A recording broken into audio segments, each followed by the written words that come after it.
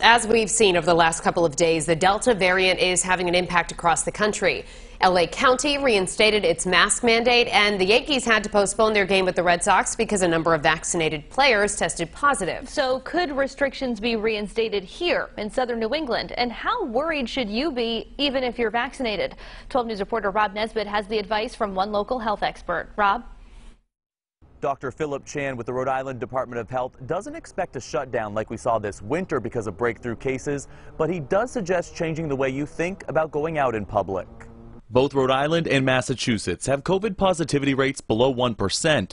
Dr. Philip Chan with the Rhode Island Department of Health says he's cautiously optimistic. But this Delta variant is something that we all have to be concerned about. He says the variant is all the more reason for people to get their vaccine for added protection.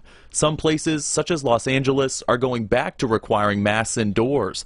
Dr. Chan does not expect that change in Rhode Island, but says changes in public are a good idea. Prudent to avoid large gatherings. It's prudent to avoid places where people may be sick.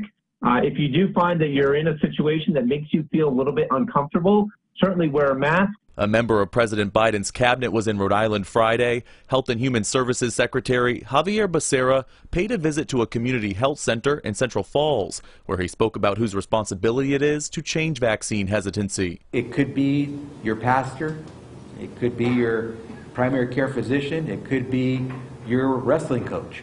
Secretary Becerra says that 99% of the people who are dying of COVID in the U.S. are unvaccinated, a statistic that has him puzzled as to why more people aren't signing up for their chance to get a shot. If you think it's a good idea to buckle up and it improves your chances of surviving by about 45%, then why would you not vaccinate if you know that it improves your chances, if you're one of those COVID patients in the hospital, of surviving?